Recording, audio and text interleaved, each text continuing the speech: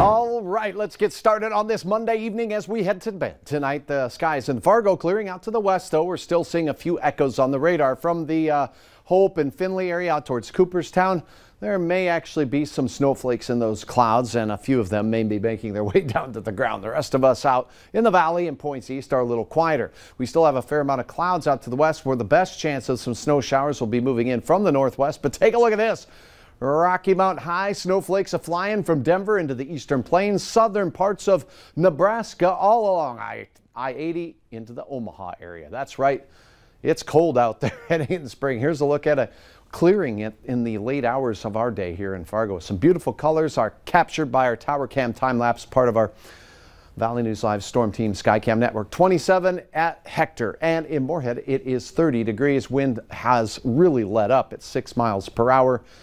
Humidity 56%. A look elsewhere, we have temperatures generally in the 20s, upper 20s here in the Red River Valley. 30 still for Hallock Roseau, one of the hot spots at 34 degrees, and it's 27 for you in the Cheyenne River Valley of Valley City. And now as we look at our overnight forecast, wind dies down. We'll have passing clouds, and again, our model shows the best chance of any flaky activity during the overnight hours and into your morning drive will be in our western counties. Western counties like Benson, Ramsey, and Towner, all the way down into the Dickey and Lemoore County areas of the James River Valley. That will not amount to much. Temperatures for most of us in the chilly 20s.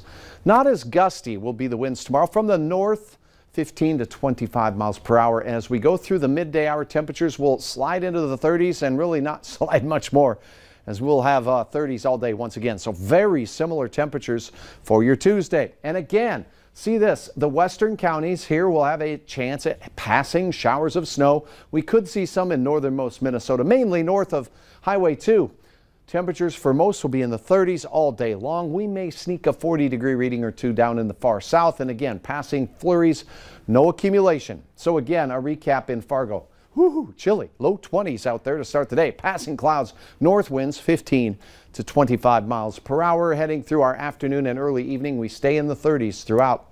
Tomorrow, 8:23, your time of sunset. Your hometown forecast shows 30s for most. A shot at some 40-degree readings in Richland County, maybe out towards Gwinner as well.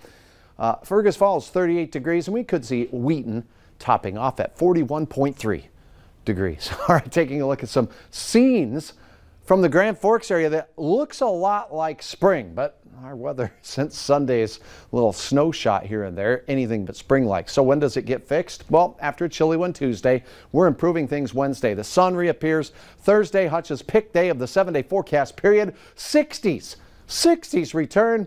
And then as we close out the work week, we're changing things a bit. Most of Friday, pretty good the way it looks, but late Friday into early Saturday morning, a chance for some mixed precipitation through the area.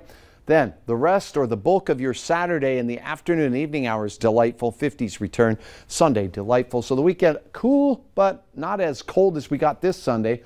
A lot less wind, and our flake chances come early on Saturday. Best chance of any significant moisture Monday night into Tuesday. We'll keep our eyes on that, and we'll watch its track to see if it could help and impact that drought in the central Dakotas and here in the valley. All right. Thanks, Hutch.